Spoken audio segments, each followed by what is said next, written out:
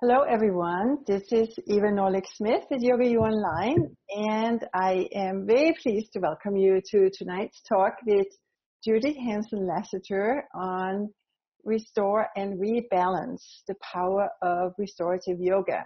As the pace of modern life picks up, it seems like the need really is greater than ever to find ways to incorporate moments of silence and peace into our lives.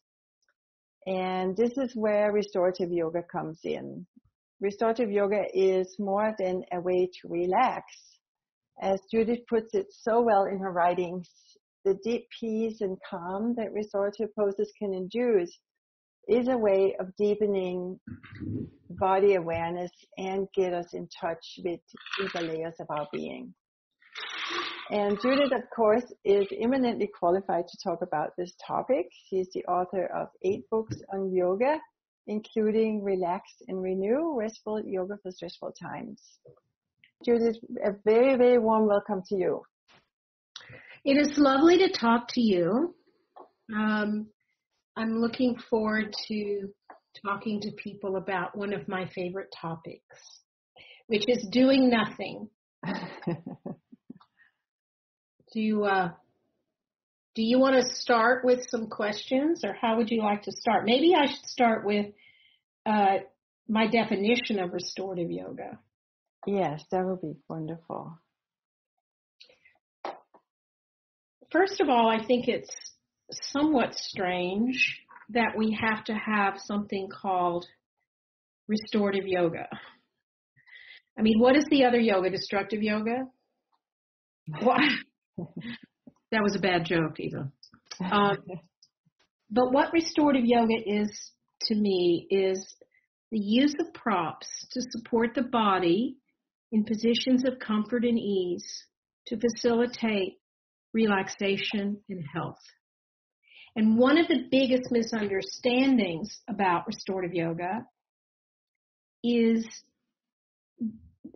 a lack of clarity, I think, on the difference between stretching and opening. So when we do a physical yoga, an asana, generally our intention is to stretch the body or to strengthen the body. But restorative yoga does not have as its goal stretching.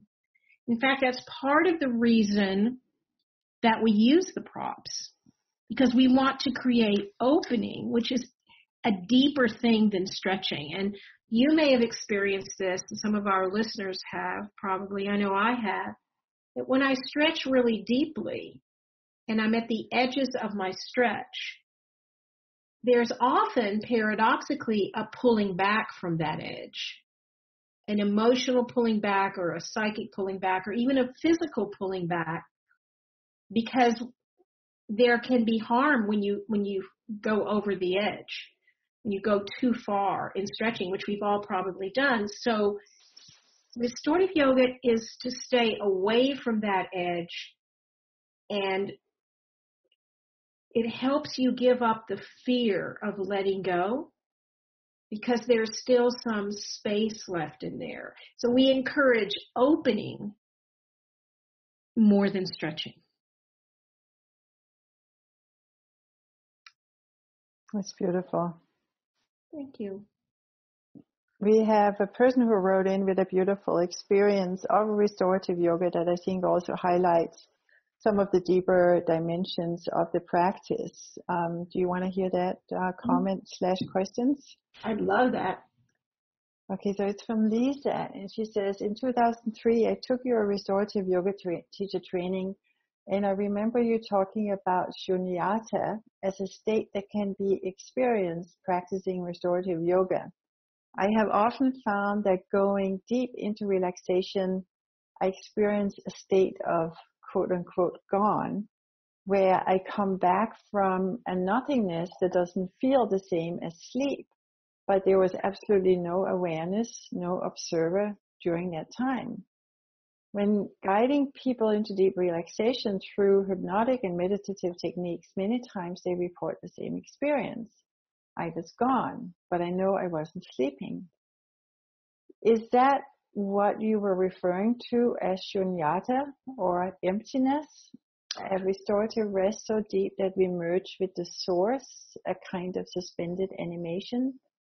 And it is profoundly healing in for any number of challenges, physical, mental, emotional, and spiritual. Would appreciate your thoughts. Well, I think what she's referring to is the way I speak specifically of Shavasana. And not all restorative poses are Shavasana. Shavasana is a pose in which a resting pose in which the head and heart are on the same level.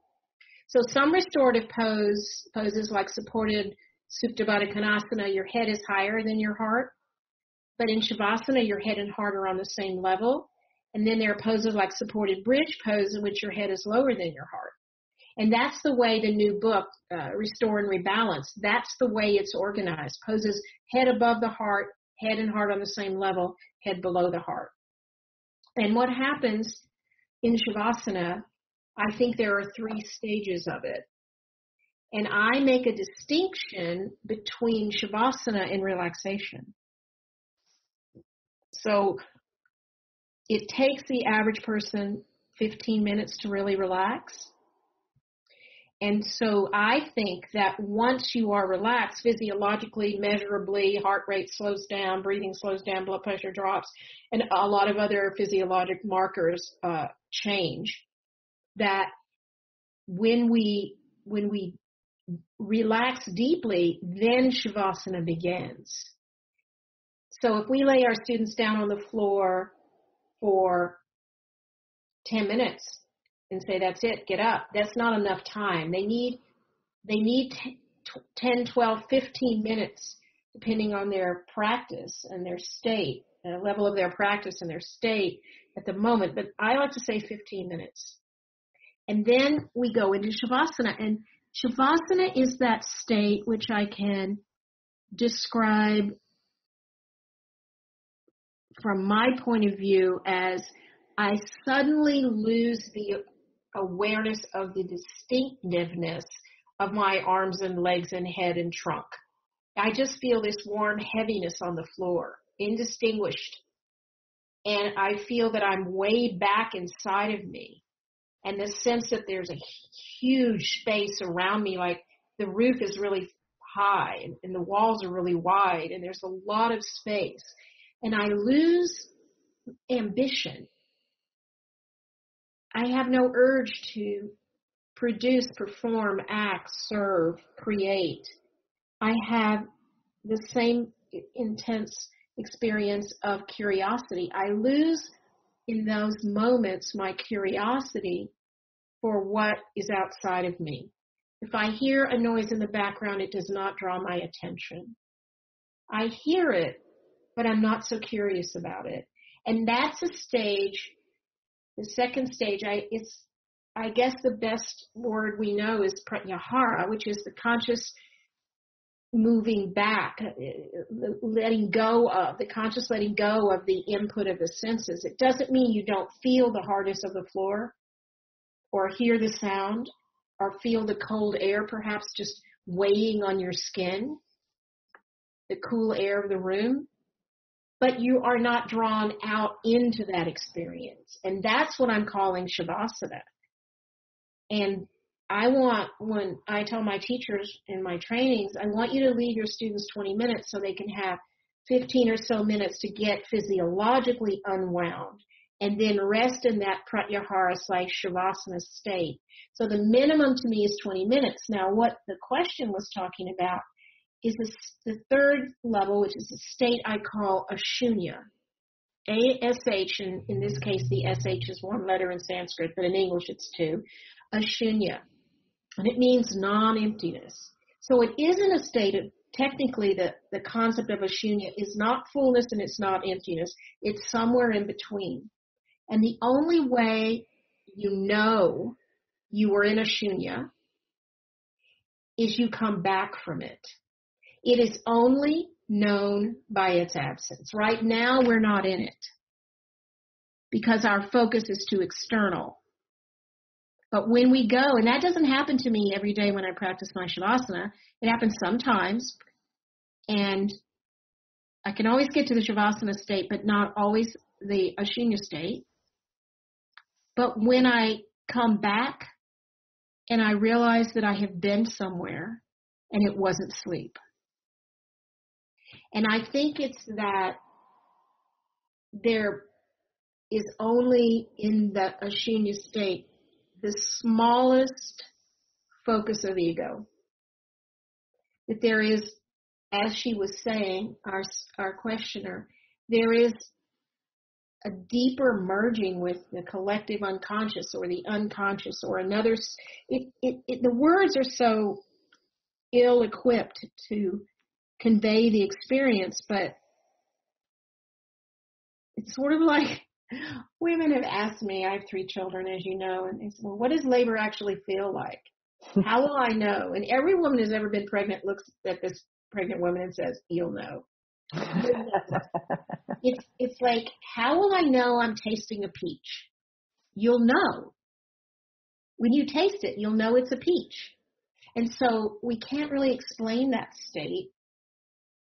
I don't think it's a level of sleep because it is so different. And I know in my sleep, I have been aware that I was sleeping and aware that I was dreaming. And here's a technique that you can try.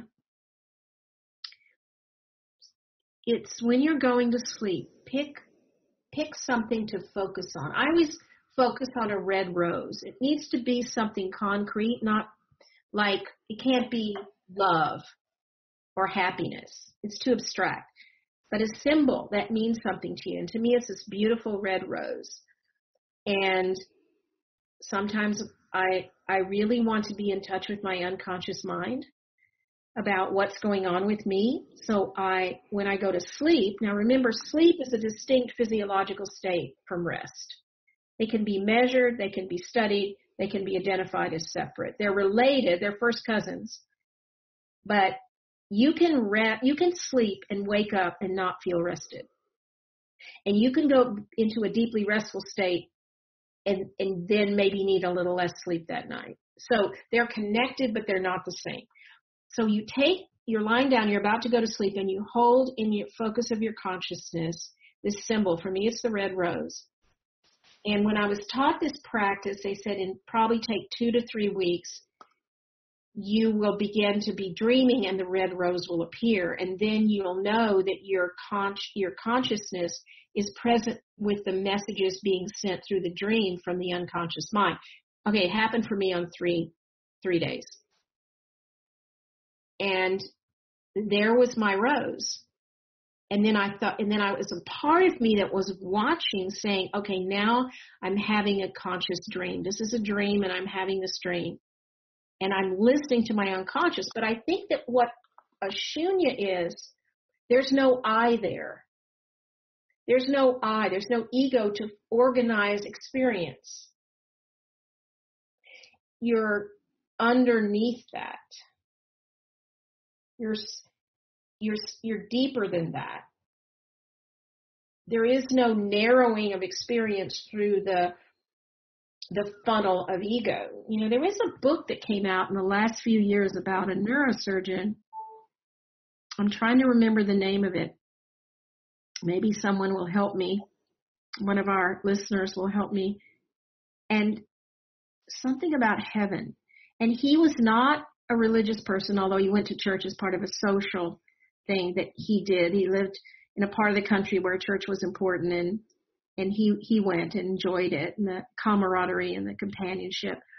But then he had this experience. He got a very extreme and rare virus. And when he was they thought he was going to die because almost no one had ever heard of it or how to treat it or what to do with it. And he had this experience of going to the other side. And the interesting thing, they thought he was going to die because his brain was pretty much flat on all the technological machines. And then he just woke up. And he had memories of what had happened while he was away. But the doctors, he was a neurosurgeon himself. And he and none of his friends and scientists and doctors could understand how he could have memory with no brain activity.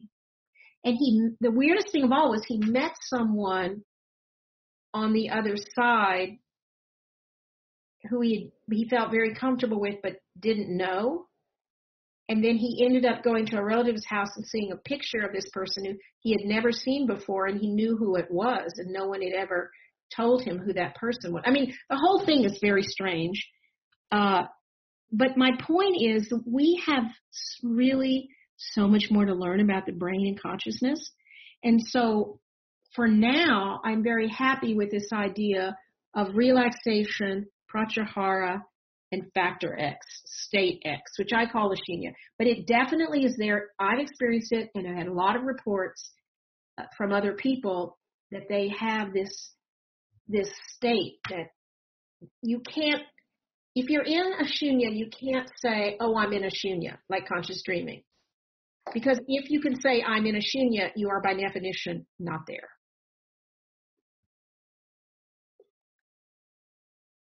Beautiful. We got someone sending a note about the book. If you want to tell people the title, it's Eben Alexander, The Proof of Heaven. The Proof of Heaven, yeah. Eben, E-B-E-N, Alexander, I think. Yes, thank you for that. That was a fascinating book. I don't know what I think about it, but I liked being slightly disturbed by it. That was a comfort to me, actually, paradoxically, because I think I like science. I teach science, anatomy and kinesiology. I'm a physical therapist. I like studies and statistics and science, and at the same time, I'm a bit of a mystic, a Piscean mystic, and I don't think we can understand everything with our brain. And this is a interesting thing, Eva, that I've been holding as a precious idea, that our practice of meditation, and restorative yoga, I believe, is meditative. But meditation is often taught from the brain, watching the thoughts. Consciousness lives in the brain. And I believe it's possible to become too heady with our meditation. And so I've invented this word called, we have mindfulness, but it's bodyfulness. And it's awareness lives in the belly and consciousness lives in the brain. And I know that this is one of the reasons I think restorative yoga is such a powerful tool, is because it isn't brain centered. We tell the brain, all right, this is not about you right now. This is about my body. This is about my breath. I mean, who told us that somehow the body was lesser than and was not the direct manifestation of divinity? So they've studied, here's we talk about science again, but science, of course, is talking about 80% of our sense of well-being comes from our gut, and how intelligent our gut is, and all the messages that are not just going from the brain to the gut, to the belly, but are going from the belly to the brain, just a super highway of informing the brain about all the stuff that's going on. And we don't pay attention to it generally until it breaks through into pain. But this is one reason I think our heady Western world takes to restorative yoga, because it is so body-centered. And the brain is just, you go sit over there, you go do your thing over there. I'm not going to pay much attention to you right now. I'm going to stay with the sensations of my body. And if right now we all do that, we just go into the belly.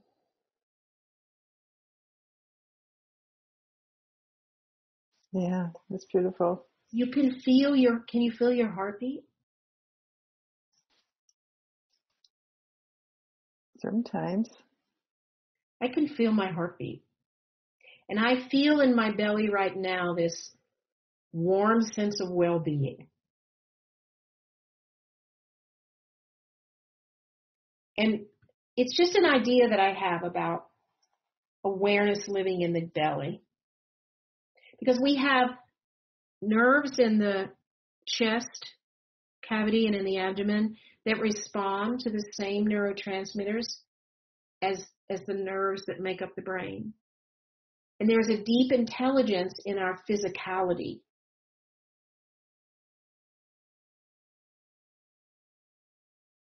And when we stay in the belly, we're not angry.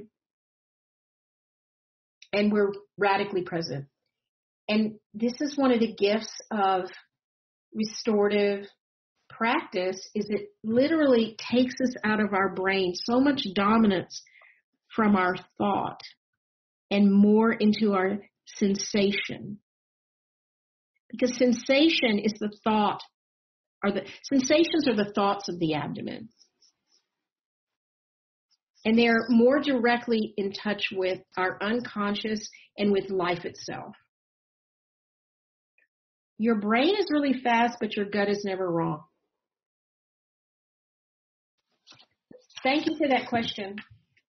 Yeah, that was a beautiful answer. I loved what you said. The sensations are the thoughts of the abdomen. Yeah, the belly. Yeah. The belly, yeah. That's beautiful. And when I stay there, Eva, I like what comes out of my mouth. Yeah. I mean, in yoga classes, we hear it's a lot about talking and deciding from the top down about movement. So the brain is very present there, and we can study philosophy and Sanskrit anatomy and all the brain things, which I love. But there's a little bit of the heart.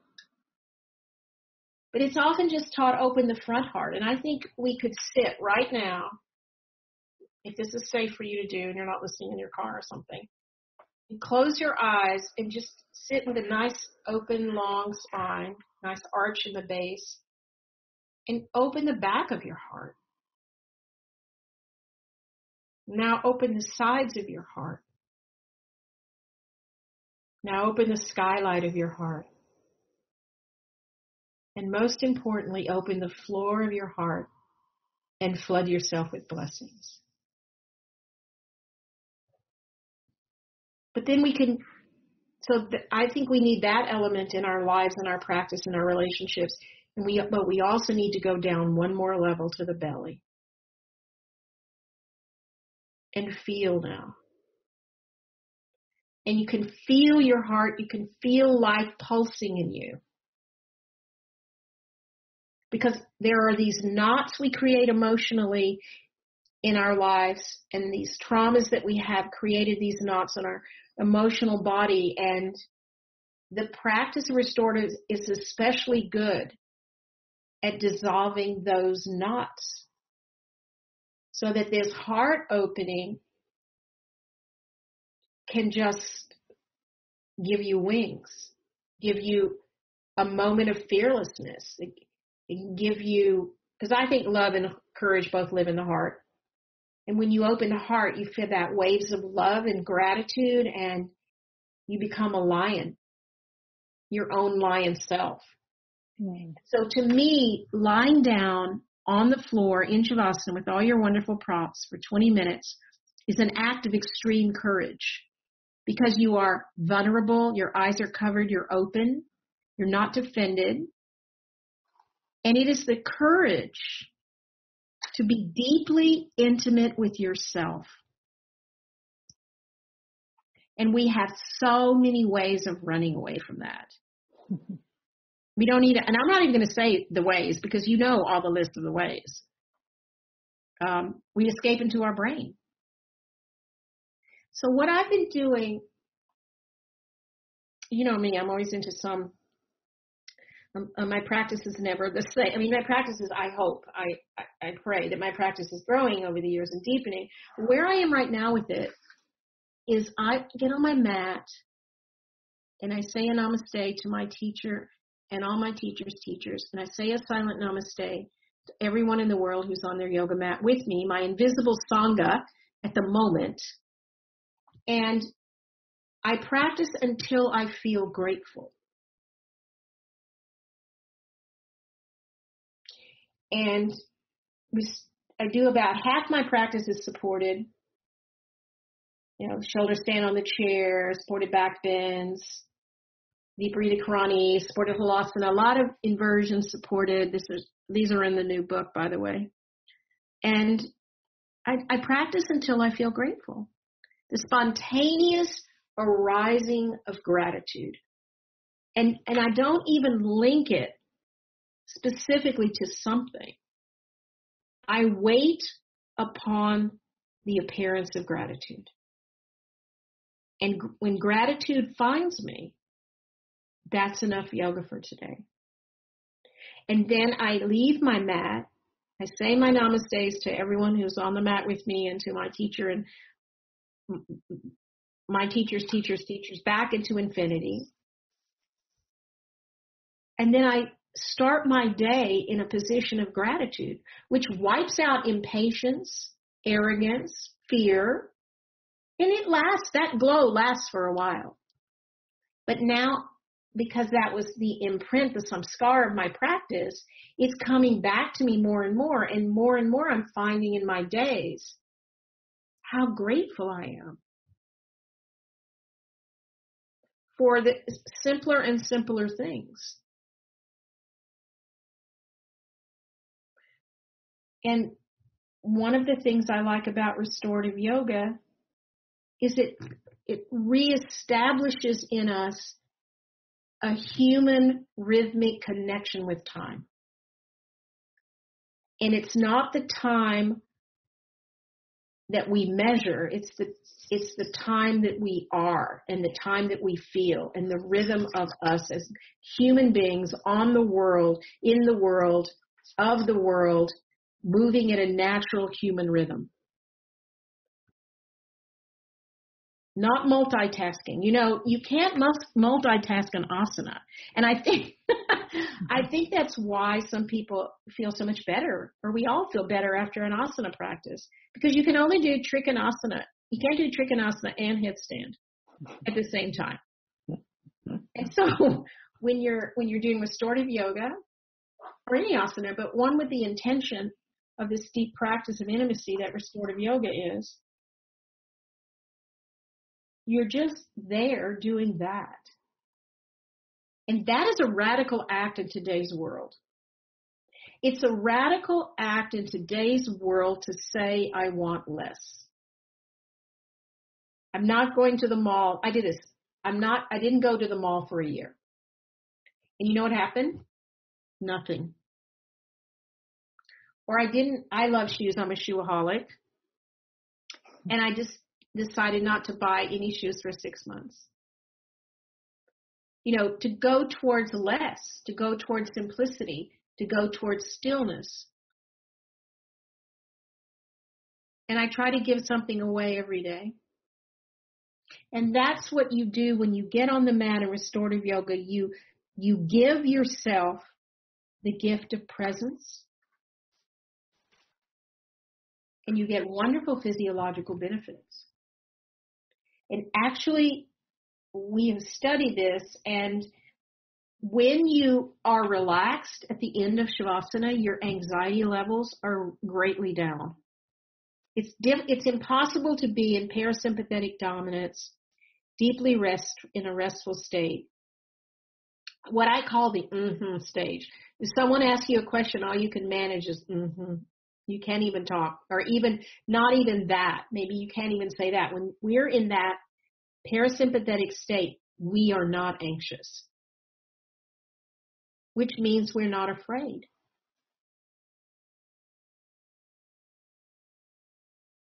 So I want to tell a little story from the Vedas, if I may, and then I'd like to take another question. Yes.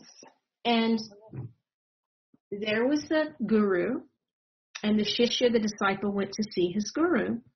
And the guru said, I'm directly connected to God. So the shishya, the disciple, went home, and he thought about that, and it kind of bothered him. And he came back the next day, and he said, Guruji, isn't it egotistical to say that you're directly connected to God? The guru's answer, it's egotistical to say you're not. So when we are anxious and afraid and irritated and all of those things that we know are the obstacles Patanjali tells us and other great books tell us, we've forgotten our connection with the divine, with the whole. Whatever word you want, cosmos, universe, the connection with the highest and best parts of ourselves, whatever you like. And part of what restorative yoga gives us is this ability to remember who we really are. And when we do that, fear goes out the window.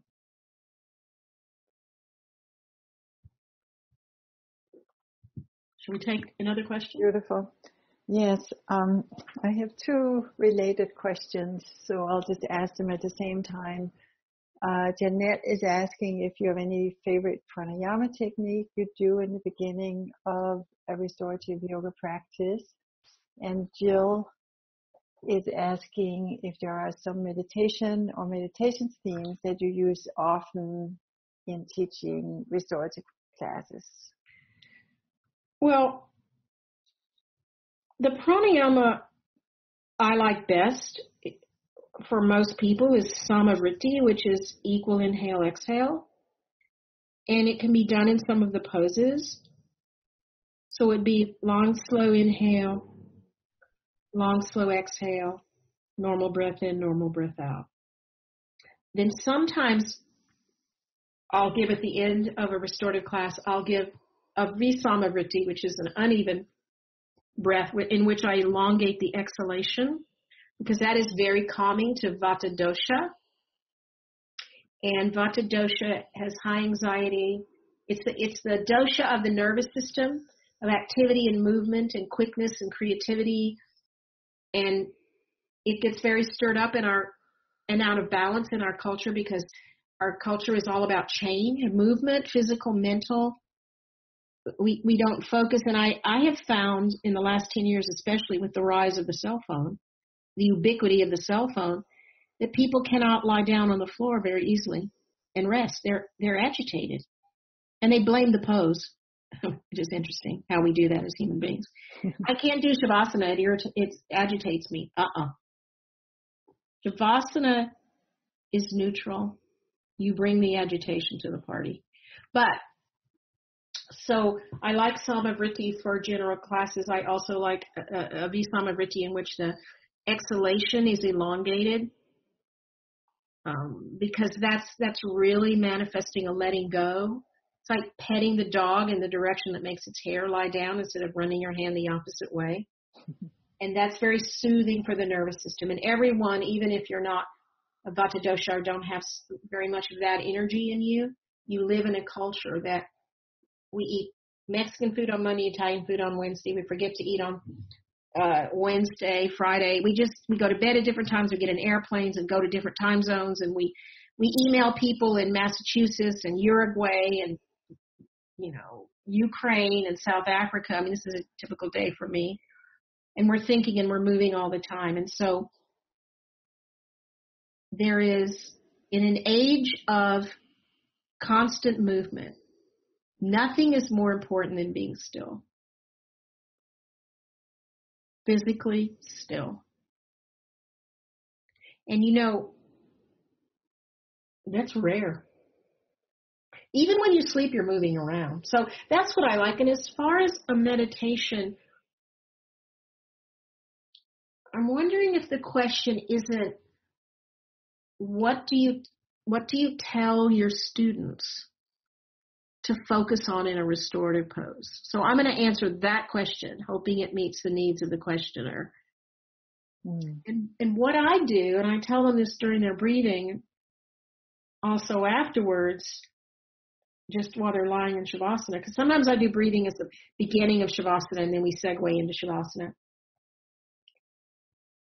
is I tell them to focus on the sensations of breathing. And we can all practice that right now, if it's safe for you to do that. Now, I'm not talking to you about the breath itself, because what will happen invariably, if we focus on the breath, we'll start to change it. We'll want to breathe more, and that's our ego in action. But so I'm not talking about that. I'm talking about if you feel any movement in your shoulder blades, a pressure change in your belly, a movement of the skin around the back, side, waist. Whatever you feel, stay present with the sensation of breathing. And that brings you away from thought and into the bodyfulness I'm talking about, the mindfulness of the body, the bodyfulness. Because sensation is nonverbal. Sensation has two wonderful qualities. It is nonverbal, and most meditation techniques have to do with watching your thoughts, paying attention to them, and this sort of thing, which is very useful as well, of course, but this is a different thing. It's the sensation. It is nonverbal, number one, and it always is in the present moment. We know thoughts are in the past or the future all the time, rarely present, but sensation is always here. If you're sitting in a chair now, where's the weight? Just go down into your belly, stay with the sensation of the breath moving, and you're here. You cannot you can remember that yesterday you stubbed your toe and it hurt, but you can't recreate the pain of it. If you stub it the next day again, oh yeah, now I remember, that feels familiar. And this is my joke about that, is that's why women have more than one baby. Because they forget the sensation of labor. And hormones help you do that, because invariably, it was true for me and everyone I've ever talked to, you go into labor with the second one, you're like, oh yeah. And then you forget again. And then I went into labor with the third one, oh yeah.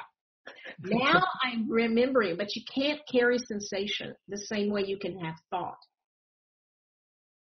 And so it's a wonderful meditative focus.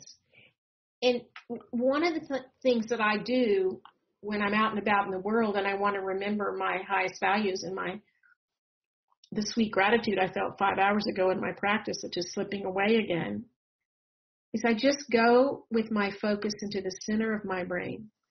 Right above the ears, go straight in, right at the sixth chakra, the third eye, and from the back of the skull, go in. And where those four lines intersect is right in the middle of the brain. And actually, it's the middle of the sphenoid bone, where the pituitary sits in this little opening in the middle of the sphenoid bone called the sella caterzica, which is the Turkish saddle. And it's the center of the brain. And if I go to the center of my brain,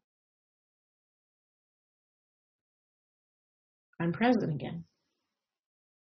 So I use sensation, and I use that kind of focus with going away from the frontal brain to the back and down in more center part of the brain. And that I find, and many people tell me they find very, very useful. I think that ultimately the practice of yoga is about love. And that in the end of our life, what matters is how well we've loved ourselves and others. And if our practice is not bringing us to the state of loving ourselves and others with a fierce compassion, not the love of cowards, but the love of lions, even those we don't like, that yoga is ultimately, that's where we're going on this journey, is to dissolve into that. That's all. And my favorite quote, Judith quote, is this one. We think that life is strong and love is fragile, but really it's the other way around. Life hangs by a thread and love holds the universe together. And I'm so happy to be in that universe with all of you. Namaste. Good night, Judith. Thanks again. And everyone, thank you so much for joining us.